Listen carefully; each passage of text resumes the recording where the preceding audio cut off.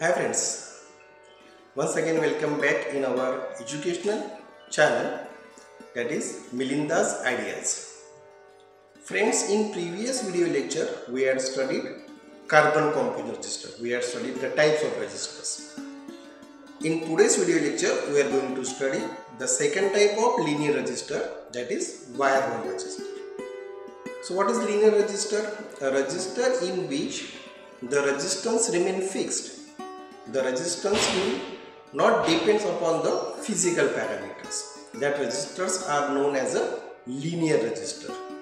म्हणजे याच्यामध्ये आपण रेशो काढला होता व्होल्टेज आणि करंटचा V आणि I. तो जो रेशो जो काढला आपण त्या रेशोने आपण जो ग्राफ प्लॉट केला तो ग्राफ कसा होता? That graph is a straight line graph. It is a linear graph. म्हणजे तो एक रेषीय होता आणि आपण त्या ग्राफवरचे कुठल्या पॉइंटचा जो स्लोप काढला तर स्लोप काय असणार आहे? That slope is constant. Slope is nothing but our resistance. So resistance remain constant. So that is linear resistors. आणि त्यातले जे सब टाइप जे होते त्यातला पहिला होता कार्बन कॉम्पोजिशन, सेकंड आहे आपला वायर वूंड रेजिस्टर्स आणि तिसरा that is a metal film जो आपण नेक्स्ट लेक्चरमध्ये स्टडी करणार आहोत. So in this lecture we R going to study wire wound resistor. So what is wire wound resistor?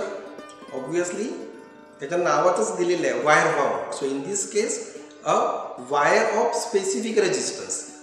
म्हणजे स्पेसिफिक रेजिस्टन्सची आपण वायर यूज करतोय. कुठली केली आपण? तिथे आपण अलॉय वापरतोय. A special alloy, wire of special alloy such as a nickel, chromium और मॅंगनीज इज यूज्ड. म्हणजे या मटेरियलची काय केली आपण? हे जे आपण मेटल्स घेतोय या मेटल्सची आपण वायर घेतो आणि त्या वायर काय करतो आपण? वाउंड करणार आहोत. कशा वाउंड करणार आहोत? So require some base element. जो बेस एलिमेंट जो आहे mostly we have to use ceramic. आता समोर तुमच्या फिगर डिस्प्ले झाली आहे wire wound रेजिस्टरची. Cross sectional view आपण घेतलाय. कट करून बघतो आपण कसं कन्स्ट्रक्शन आहे. त्याच्यामध्ये आपल्याला काय दिसतंय? एक असं झिगझॅग पार्ट दिसतोय बघा. तो झिगझॅग टाईपचा पार्ट जो आहे that is our actual resistive element आहे. तो रेजिस्टिव्ह एलिमेंट काय आहे? It is a nichrome wire. Nichrome मग अशी म्हटलं आपण नायक्रोम वायर वापरतो किंवा मॅंगनीज वापरतो. नायक्रोमची वायर जी आहे ती वायर ऑफ नोन लेंथ आपण काय केली आहे? वाउंड केली आहे. कशावर वाउंड केली आहे? तर सिरॅमिक बेसवरती वाउंड केली आहे. कारण तुमच्या लेफ्ट साईडला एक कॅप दिसते, त्याला एरो दाखवला आपण. ती कॅप जी आहे that is non age but cap आणि त्या बट कॅपलाच लीड जोडलेलं असतं. So but cap with lead is use for the electrical connections. तुमच्या लेफ्टला पण आहे आणि राईटला आहे. राईटमधला जो आहे तो तुमच्या प्रोटेक्टिव्ह कोटिंग, आपण त्याला प्रोटेक्टिव्ह कोटिंग अप्लाय करतो. सो आपण कार्बन कॉम्पोजिशनमध्ये काय वापरलं होतं? पेंट वापरलं. काय वापरलं आपण? याच्यामध्ये आपण इनऑर्गॅनिक सिमेंट वापरतो. बघा पुढे कन्स्ट्रक्शनमध्ये आहे तो पार्ट. तर त्या प्रोटेक्टिव्ह कोटिंग जो आहे त्या प्रोटेक्टिव्ह कोटिंगच्या आतमध्ये आपला तो पार्ट म्हणजे ती जी बटकॅप राईट साईडची ती हाईट झालेली आहे. So that is a figure. तुम्हाला समोर त्याची फिगर ही डिस्प्ले झालेली आहे. त्या फिगरमध्ये आपल्याला सगळे पार्ट्स दिसले आहेत काय. आता कन्स्ट्रक्शन एक्झॅक्टली कसं करतो आपण ते बघूया. So in wire wound resistors काय म्हटलं आपण? A wire is selected according to it's resistivity. म्हणजे आपण जी वायर जी घेतली आहे कुठली घेतली आपण मग म्हटल्याप्रमाणे निकेल क्रोमियमचं अलॉय वापरले किंवा मॅंगनीज वापरले. मग ही जी वायर जी याचा रेजिस्टन्स स्पेसिफिक रेजिस्टन्स असतो प्रत्येक मटेरियलचा. मग त्या प्रत्येक मटेरियलचा जो स्पेसिफिक रेजिस्टन्स आहे त्याप्रमाणे आपण काय करतोय? A wire is selected according to resistivity म्हणजे स्पेसिफिक रेजिस्टन्स. आणि मग ती जी वायर जी आहे आपण नायक्रोमची वायर घेतली. ती वायर घेतल्यानंतर काय केली आपण? त्याची लेंथ ऑफ नोन लेंथ म्हणजे आपल्याला किती रेजिस्टन्स हवा आहे तो आपल्याला कॅल्क्युलेट करायचा आहे. त्याचा फॉर्म्युला आहे R is equal to rho L by A. Row means काय? Row means specific resistance or it is resistivity. तो आपण पहिला फॅक्टर डिसाईड केला. आपण नायक्रोमवर वापरली. सो रेजिस्टिव्हिटी आपली फिक्स झाली. आपल्याला कळली किती आहे. आता रेजिस्टन्स आपल्याला जो तयार करायचा असेंबल करायचा आहे त्याचा रेजिस्टन्स किती आहे हा कशावर डिपेंड्स आता? It will depends upon the length. म्हणजे किती लांबीची आपल्याला वायर हवी आहे ते आपण डिसाईड केलं आणि मग ती वायर जी आहे ते आपण सिरॅमिकचा बेस जो आहे त्या सिरॅमिकच्या बेसवरती आपण वाउंड करतोय. वाउंड करताना सगळ्यात पहिलं काय केलं? जो आपण लेफ्टला मग बट कॅप बघितलेलं त्या बटकॅपला त्या वायरचा एक एंड फर्स्ट एंड म्हणू आपण. That first end is soldered. मग त्या एंड कॅपवरती त्याला फिट केलं जातं, सोल्डर केलं जातं, जॉईन केलं जातं सोल्डरिंग करून. आणि मग ती वायर जी आहे ती वायर काय करतो आपण? तो जो सिरॅमिकचा बेस आहे त्या सिरॅमिकचा बेस आहे या बेसवरती आपण वायर काय करणार आहोत? टाईटली वाउंड करणार आहोत बाय युजिंग वाइंडिंग मशीन्स, त्याने आपण त्याला वाउंड केली आणि वाउंड केल्यानंतर त्याचं शेवटचं एंड जे आलं, लास्ट एंड, त्याला आपण म्हणणार आहोत that is non age terminating end. ते एंड काय केलं आपण, परत तुमच्या राईट हँड साईडला एक बट कॅप असणार आहे, त्या बट कॅपला ते टर्मिनेटिंग एंड आपण सोल्डर करणार आहोत आणि मग आपला रजिस्टर जो आहे हा आपला रजिस्टर कन्स्ट्रक्ट केला गेला, रजिस्टर फॉर्म झाला. दोन साईडला दोन एंड्स आपण सोल्डर केले. आता रजिस्टर जो आपण फॉर्म केला त्याला काय केलं आपण, त्याच्यावरती आपण परत इन्सुलेटिंग मटेरियलचं कोटिंग अप्लाय केलं, प्रोटेक्टिव्ह कोटिंग. मोस्टली काय म्हटलं आपण, in this case the inorganic cement is use. म्हणजे आपलं जे सिमेंट असतं त्याचं सिमेंट असतं व्हाईटिश कलरचं आणि ते सिमेंट जे आहे त्या सिमेंटचं आपण त्याच्यावरती कोटिंग करतो, म्हणजे पूर्णपणे आपण त्याला सील करतो की तुमचा हा रजिस्टर फॉर्म होतो. मी काय म्हटलं आपण, कन्स्ट्रक्शन कसं म्हटलं आपण, सिरॅमिकचा बेस घेतला आपण. त्या सिरॅमिकच्या बेसवरती आपण काय केलं, एका साईडला बट कॅप कनेक्ट केली आणि त्या but कॅपवरती resistive element of non length ची वायर, नायक्रोम म्हटलं मग अशा आपण किंवा मॅंगनीज म्हटलं, ती वायर काय केली आपण, एक एंड त्याचं जे फर्स्ट एंड आपण सोल्डर केलं आणि मग त्या वायरला आपण टाईटली वाउंड केली त्या सिरॅमिक बेसवरती आणि टर्मिनेटिंग एंड जे आहे ते राईट साईडला तर तुमचा जो बट कॅप आहे त्याच्यावरती आपण सोल्डर केलं आणि then the hole assembly is covered by using a protective coating of inorganic cement. आणि मग हा रजिस्टर फॉर्म झाला आणि मग याच्यावर काय केलं आपण, त्याचा रेजिस्टन्स जो आहे, रेजिस्टन्स त्यानंतर त्याचं टॉलरन्स, त्याचं वॅटेज हे प्रिंट केलं जातं. So this is wire wound register. आता हा जो वायर वूंड रजिस्टर जो आहे याच्यामध्ये त्याचा रेजिस्टन्स जो आहे हा कशावर डिपेंड्स आहे. So resistance of this wire wound resistors are depends upon 3 factors.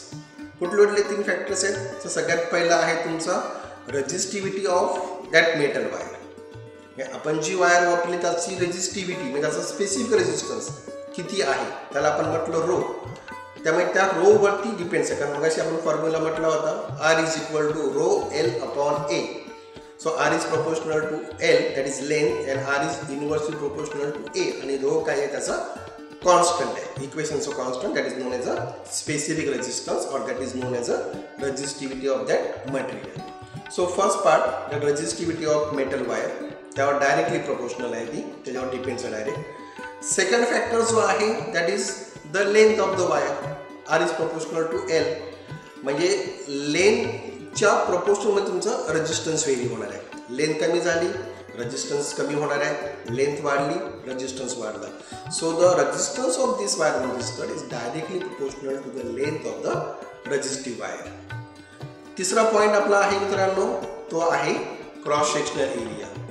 आता काय म्हटलं आपण, it is inversely proportional to the cross sectional area. म्हणजे आर इज इनवर्सली प्रोपोर्शनल, म्हणजे तुमचा जर एरिया जर कमी केला, कसला एरिया, क्रॉस सेक्शनल एरिया, तो जर कमी केला तर रेजिस्टन्स वाढणार आणि क्रॉस सेक्शनल एरिया जर वाढला तर रेजिस्टन्स कमी होतो. आणि हा क्रॉस सेक्शनल एरिया जो असतो वायरचा तो आपण गेजमध्ये मेजर करतो, वायरची गेज किंवा त्याला गॉज पण म्हणतात, गेज और गॉज, त्यावर तो डिपेंड्स असतो. So on this 3 factors the resistance of wire wound resistor is depend. आता मित्रांनो पुढे आपल्याला बघायचे त्या वायर वूंड रेजिस्टरचे ॲडव्हान्टेजेस की वायर वूंड रेजिस्टर्स का वापरायचा, कार्बन कॉम्पोजिशनला रिप्लेस करून आपण वायर वूंड का वापरायचा, याचे आपल्याला ॲडव्हान्टेज बघायचे. पहिला ॲडव्हान्टेज आहे तुमचा डिस्प्ले झाला पाठीमागे, तो आहे तुमचा हाय ॲक्युरेसी. म्हणजे हा जो रजिस्टर आहे हा हायली ॲक्युरेट आहे. म्हणजे काय झालं, in this case the tolerance is minimum. म्हणजे आपण जो म्हटलं 1 किलो रेजिस्टन्स जो असेल त्याची व्हॅल्यू जास्त चेंज नसेल. म्हणजे 1 किलोचा आपण म्हणतो 995 ओम किंवा 1005 ओम असेल. म्हणजे जास्त त्याची व्हॅल्यू चेंज होणार नाही. इट इज अ मोस्टली म्हणून it is a highly accurate, the resistance value is highly accurate. Second point आहे त्याचा, it is a highly stable, high stability. म्हणजे जेव्हा आपण ते यूज करतो सर्किटमध्ये तेव्हा त्याच्या कंडिशन ज्या आहेत त्या स्टेबल असतात. त्याला म्हटलं it is a highly stable, highly stability, it is a high stability. पुढे तिसरा पॉईंट आहे वाईड रेजिस्टन्स रेंज. आपल्या रेजिस्टन्सची व्हॅल्यू जी आहे, आपल्याला रेजिस्टन्सची व्हॅल्यू कशी आपल्याला ॲडजस्ट केली आपण, R is equal to rho L upon ए. म्हणजे या तिन्ही फॅक्टर्सने आपल्याला रेजिस्टन्सची व्हॅल्यू व्हेरी करता येते. म्हणून म्हटलं आपण it has a wide resistance range. त्याचा तिसरा ॲडव्हान्टेज आहे. चौथा ॲडव्हान्टेज आहे शेवटचं, last but not list, that is cost. Cost काय आहे, it is a low cost, कारण ते ॲडव्हान्टेज आहे. कॉस्ट वाढली तर तो ड्रॉबॅक असणार आहे. So low cost is the advantage of this wire wound resistor. आता हे ॲडव्हान्टेजेस आहेत, मग डिसॲडव्हान्टेजेस ड्रॉबॅक्स ऑब्विसली असणार आहे. काय ड्रॉबॅक आहे किंवा काय डिसॲडव्हान्टेज आहे? तर ड्रॉबॅक आहे याचा, दिस रजिस्टर म्हणजे हे जे रजिस्टर्स जे आहेत, दिस resistors are use only at low frequency circuits, only at low frequency range. म्हणजे काय, ज्या सर्किटची फ्रिक्वेन्सी कमी आहे त्या सर्किटमध्ये आपल्याला फक्त त्या सर्किटमध्ये आपल्याला यूज करता येतं. दिस components wire wound resistors R mostly use in low frequency circuits. At high frequency आपण वाढवली, किलोकडून मेगाकडून आपण गिगा हार्ट्सकडे गेलो, तर त्या मेगा किंवा गिगा हार्ट्स या सर्किट्समध्ये काय होतं, त्या हाय फ्रिक्वेन्सीला हा जो रजिस्टर जो आहे याच्यामध्ये इंडक्टन्स डेव्हलप होतो. म्हणजे तो काय होतो, it behaves like a inductor. आता इंडक्टर काय असतं आपल्याला पुढे स्टडी करायचंच आहे. मग याच्यामध्ये काय होतं, एक इंडक्टिव्ह प्रॉपर्टी डेव्हलप होते, म्हणजे मॅग्नेटिक फील्ड इंड्यूस व्हायला लागते. आणि मग मॅग्नेटिक फील्ड इंड्यूस झालं की बाकीचे प्रॉपर्टीज ज्या आहेत त्या चेंज होतात. एक प्रकारचा नॉईज क्रिएट होतो, त्याच्यामध्ये अनवॉन्टेड सिग्नल जनरेट होतो. त्यामुळे आपल्याला हाय फ्रिक्वेन्सीला सर्किट यूज करता येत नाही. मग हाय फ्रिक्वेन्सीला काय करणार, तर हाय फ्रिक्वेन्सीला ती रजिस्टिव्ह एलिमेंट जी वापरली ती कुठल्या वापरणार आपण, ती नॉन इंडक्टिव्ह वायर वापरणार आहोत. म्हणजे ज्या वायरमध्ये इंडक्टन्स हा मिनिमम असणार आहे ती वायर आपण वापरणार आहोत त्या हाय फ्रिक्वेन्सीमध्ये. Otherwise at low frequency this resistors are widely use. So this R the advantages of wire wound resistors and drawback of wire wound resistors. आता आपल्याला पुढे बघायचे ॲप्लिकेशन्स कुठे कुठे वापरतो आपण. एवढे ॲडव्हान्टेज बघितले, मी ॲप्लिकेशन्स बघायला लागतील. तर सगळ्यात पहिलं ॲप्लिकेशन आहे त्याचं, it is use in telecommunication. What is telecommunication? Communication. It is use in communication field. Communicate करायला आपण वापरतो. जे डिव्हाइस त्या डिव्हाइसमध्ये वापरतो आपण. फॉर एक्झाम्पल तुमचा mobile, it is use for the communication purpose. पण मोबाईल जो असतो मित्रांनो त्याची फ्रिक्वेन्सी, ऑपरेटिंग फ्रिक्वेन्सी ही खूप हाय असते, ऑलमोस्ट गिगा हार्ट्सला टच होते ती. त्यामुळे आपण मोबाईल्समध्ये वायर वूंड रेजिस्टर वापरणार नाही, कारण हाय फ्रिक्वेन्सी आहे. मग कुठे वापरलं तर तुमच्या रेडिओजमध्ये वापरणार किंवा वॉकी टॉकी सेट्समध्ये वगैरे वापरणार. So use in telecommunication device, but that device may be use at low frequency range. In telecommunication, that is the first advantage. Sorry, that is the first application. Second application, that is the computers. म्हणजे तुमचे computers, laptops नाही, कॉम्प्युटर्समध्ये आपण wire wound resistor use करतो. त्यानंतर पुढे अजून तिसरं application आपल्याला दिसतंय, ऑडिओ अँड व्हिडिओ इक्विपमेंट्स. आता ऑडिओ व्हिडिओ इक्विपमेंट्स कुठे वापरले आपण, obviously in communication fields. So पहिलं ॲप्लिकेशन म्हटलं तेच परत आपलं रिपीट झालं, टेलिकम्युनिकेशन अँड आपण पुढे म्हटलं it is use in audio video equipments. त्यानंतर पुढचं ॲप्लिकेशन आहे, it is use in medical electronic equipments. म्हणजे मेडिकल फील्ड जे असतात त्या मेडिकल फील्डमध्ये आपण इलेक्ट्रॉनिक इक्विपमेंट्स वापरतो. कशासाठी, आपल्या ECG काढायला EEG असतो. त्यानंतर आता आपण SpO2 जे म्हणतो, ऑक्सिजन चेक करतो आपण आपल्या बॉडीमधलं, ते जे डिव्हाइस आहे, all the device R electronic devices. आणि मग त्या इलेक्ट्रॉनिक डिव्हाइसेसमध्ये आपण काय वापरणार आहोत, आपल्याला वापरायचं तो वायर वूंड रेजिस्टर्स. मग आता आपला जो ऑक्सिमीटर जो आहे, जो आपण SpO2 लेवल चेक करायला वापरतो, तो उघडून तुम्ही बघितला तर त्यात तुम्हाला वायर वूंड रेजिस्टर मिळणार का? नाही. तर तो डिजिटल डिव्हाइस आहे, त्याच्यामध्ये काय वापरलेलं असणार आहे, त्याच्यामध्ये वेगळ्या टाईपचा रेजिस्टर वापरला असतो. तो आपल्याला पुढे बघू आपण त्याला. ठीक आहे, तो त्याला SMD म्हणतात, surface mounting device, surface mounting technology वापरली असतो. खूप छोटा असतो, बघू आपण पुढे, आपण ज्या त्या पार्टला जाऊ तो स्टडी करू. So in medical electronic equipment जे आपण म्हणतो, म्हणजे आपण मॉनिटर जे असतात ECG चेक करायला किंवा EEG चेक करायला किंवा आपण सोनोग्राफी करतो, हे वेगवेगळे जे मेडिकल इन्स्ट्रुमेंट जे आहेत त्या मेडिकल इन्स्ट्रुमेंटमध्ये काय वापरलं आपण, wire wound resistor is use. त्यानंतर पुढचं ॲप्लिकेशन मित्रांनो आहे, it is use in defence and space equipments. डिफेन्समध्ये जे आहेत, म्हणजे डिफेन्समध्ये आपण कुठले इक्विपमेंट वापरतो, मग अशी म्हटलं walkie talkie. The walkie-talkie is a radio set used by the military persons. म्हणजे तुमचे जे सैनिक जे असतात किंवा पोलीस असतात त्या पोलिसांकडे वॉकी टॉकी सेट असतो, तुम्ही बघितलं असाल. ते म्हणतात hello hello hello 1 2 3 Charlie speaking, असं त्यांचा काहीतरी पर्टिक्युलर कोड असतो. आणि मग ते जे डिव्हाइस वापरतात त्या डिव्हाइसला म्हणतात वॉकी टॉकी. आपल्याला 12th स्टडी करायचं आहे, त्यात वापरतो आपण. त्यानंतर स्पेस व्हेकल जे आहेत, म्हणजे स्पेस इक्विपमेंट जे आहेत, त्या स्पेस इक्विपमेंटमध्ये पण आपल्याला वायर वूंड रेजिस्टर मित्रांनो यूज करायचं. पुढे कुठे म्हटलं आहे आपण, पुढचं application telephone switching systems. Telephone systems communication, पहिलंच application. So in telephone switching, टेलिफोनमध्ये आपण जेव्हा फोन करतो लँडलाईन किंवा मोबाईल्स वगैरे, तेव्हा तो जो स्विचिंग डिव्हाइस जो असतो आपल्या, त्या स्विचिंग डिव्हाइसमध्ये आपल्याला हा वायर रजिस्टर म्हणजे सर्किटमध्ये वापरायचा, आपल्या मोबाईलमध्ये नाही वापरायचं. त्या सर्किटमध्ये आपण वापरतोय तो तुमचा वायर वूंड रेजिस्टर्स आहे. शेवटचं ॲप्लिकेशन कसं दिले, that is a transducer instrumentation.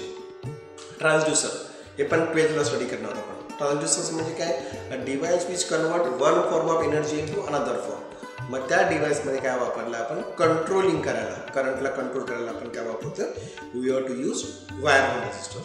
So friends, this is about wire wound resistors.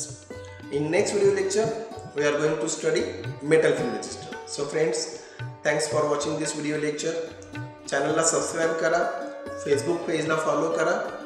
So friends, thank you once again. See you. Bye. Take care.